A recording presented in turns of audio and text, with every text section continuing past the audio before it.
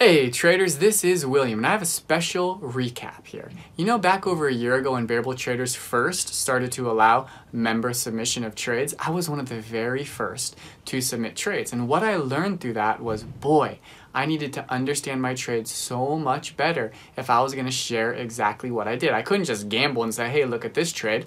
That wasn't the point.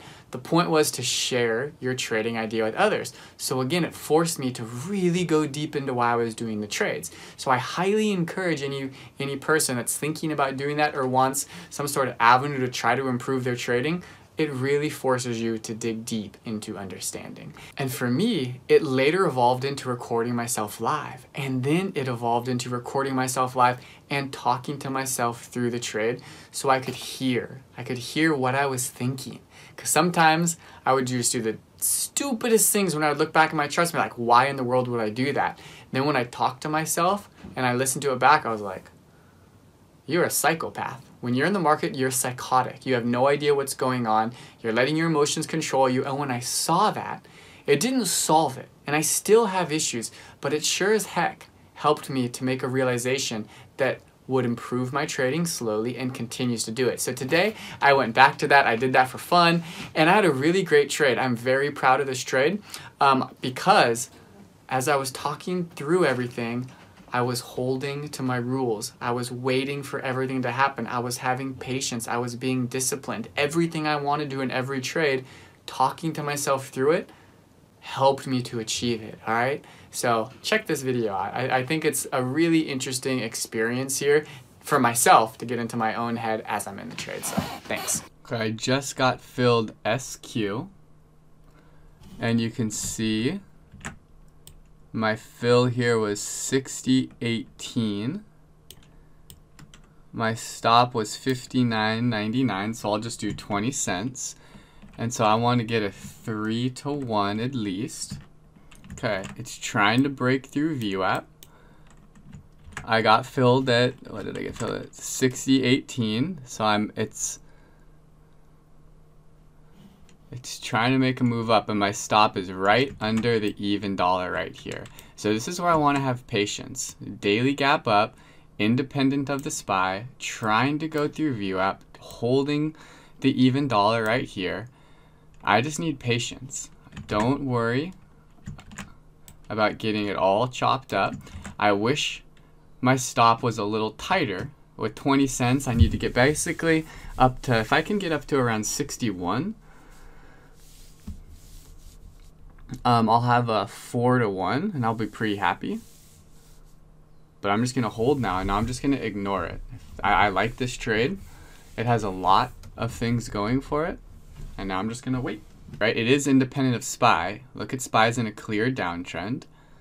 SQ is not in a clear downtrend, and it had a big gap up. But if SPY can find a bottom here, it will. SQ will surge up. It doesn't look good. It looks like there's a real chance I'm gonna get stopped out, but I'm not gonna get out early. So we want to see green hitting the ask, and if it can hold this a second, third time, right? Hold here, higher, low, higher, low, higher, low.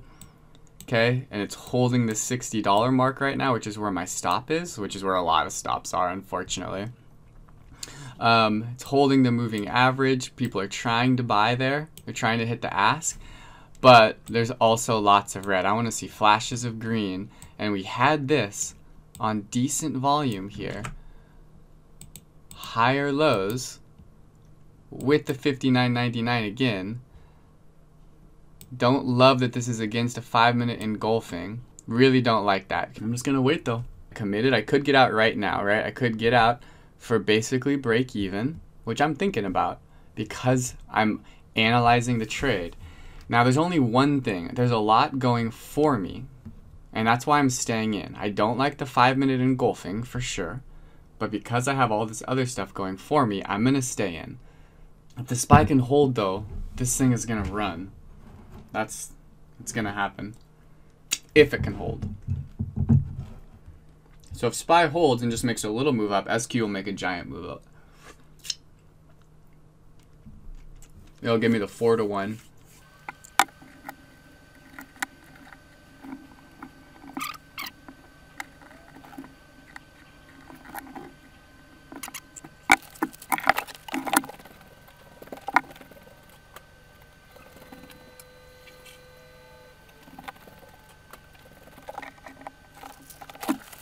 All right, SQ, if it can hold, whew, if it can make this other leg up, still in the trade. I love these trades where I show myself patience. If this gets to my 4-to-1, I'm going to be very, very happy with myself. This is the first level. It's got to break over the high. Here is 60.46. And it nicked 60.47. It's got to break over 6.50. And it's going to go to 61 if it can do that. Okay, let's take a look at SPY. SPY broke lower. SQ held. That means I'm in the right trade. It became independent, and right now it's independent. So I've seen this a million times, traders. What's going to happen is, in the past, as a new trader, I'm going to be looking at SPY, thinking it's going to dump, thinking SQ is going to lose it, and I'm not going to be able to read SQ's chart correctly because I held through, it's trying to go up, and then I'm going to see red a little bit. I'm going to look at SPY, and I'm going to think, oh no, every little thing I'm going to micromanage, but not today. I came in today thinking I am not micromanaging a trade. I'm not going to be worried about a 1-minute new low if that happens on the chart. I will accept being wrong because there is a really, really great chance that I'm not going to be wrong on this trade at this point. And let me tell you why. We have the daily gap up, which is great. It's above VWAP, which is great. It's got the harmonious chart with no moving averages in its way, which is great. It's in a clear 60-minute uptrend with no red candles. This doji sucks, right? I don't like an indecision candle, but still. It's clearly, here's the low, here's the high. It's clearly in an uptrend now. Now, this chart could look something like this, and then come back down at this point, and then it wouldn't be in an uptrend. So I like that. Okay, 1 minute engulfing above VWAP with a harmonious chart doesn't bother me in the slightest. In the past, I would be freaking the F out, thinking, oh no, it's the 1 minute new low. Not now. And this is something I'm doing right now. I'm talking to myself. You get to hear this, but I am talking to myself. SPY just did a hammer on the 5 minute. So again, now that hammer at the bottom of a trend and break is going to help SQ. It's going to help. SQ is independent of SPY, but if SPY starts to go up, that's going to support SQ as well. That's why we like things that are independent. Because when SPY dumps, this held. And then when SPY finds a leg, it props it up even more. Okay.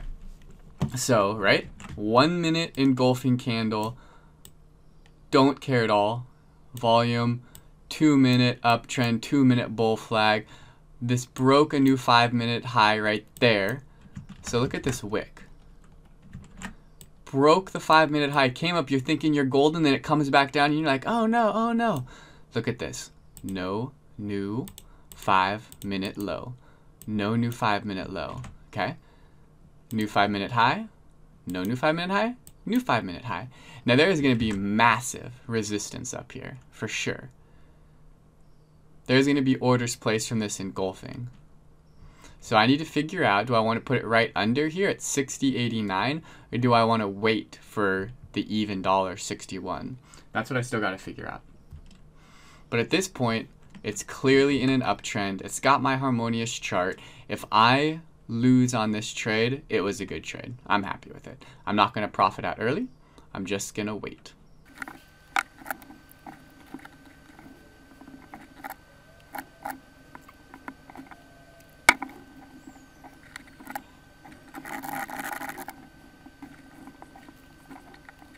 Okay, so you see this? This wick right here is definitely going to be resistance at 60.87. Sorry, I missed that. Could you say it again, please? If I really wanted, if I didn't think this was a strong day, I would put my order out at 60.85 and I would go under. So again, my stop is 20 cents. I started at 20, so every 20 cents basically I'm getting a 1-to-1. So at 40, I'm at a 1-to-1. At 60, I'm at a 2-to-1. At 80, I'm at a 3-to-1. And at 61 even, I'm at a 4-to-1. And I'm going to get out 100%. And right now, I don't have a definite plan. And this is something I need to work on. I'm like being wishy-washy right now, and I'm not sure where exactly. Because, you know, it's like I'm trying to read the chart and let this winner run. That's what I'm trying to do. I want to maximize my winnings.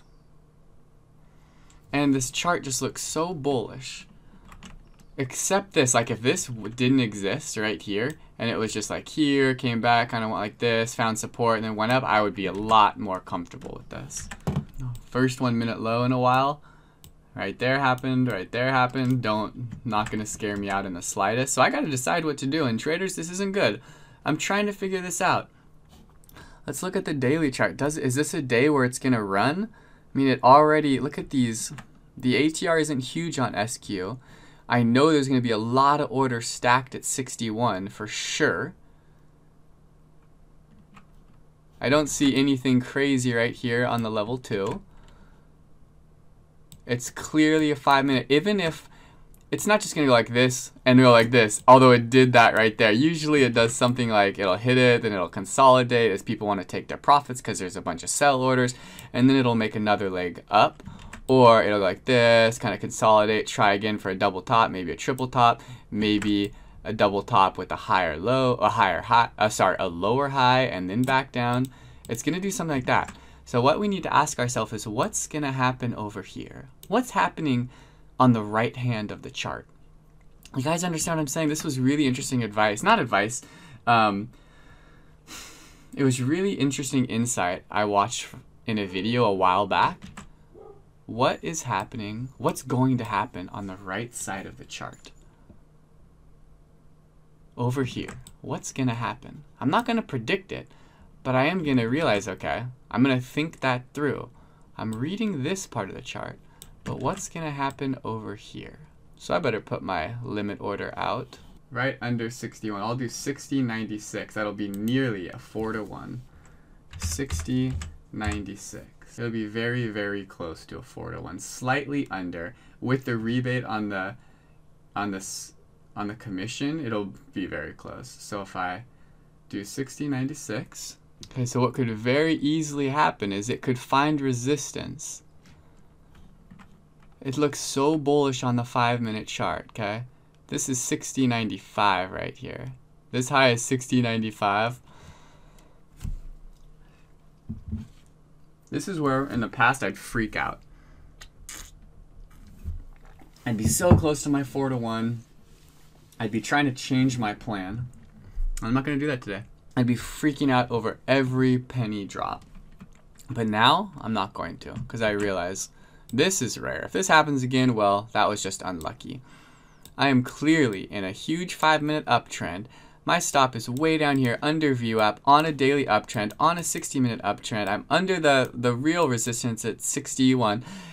I mean at this 60-minute wick. There's going to be buyers that are going to want to step in to try to get this to run higher on every dip on a moving average. There's going to be buyers that want to step in. Now there are going to be sellers because of this point for sure. That's 100% accurate also. And that's why, remember, this is the one thing I don't love that I'm fighting against this, but there's way more things going in my direction here. Every little dip, it's going to be bought up. This is where patience is everything. I got my entry, I analyzed the chart, now can I hold? Can I execute correctly and wait? And that's what I'm trying to do here. So what we want to do is see a lot of hitting the ask. We want to see green hitting the ask on every dip. We want to see it being bought up. And we don't want to see the red. All right, so now I just lost 20 cents.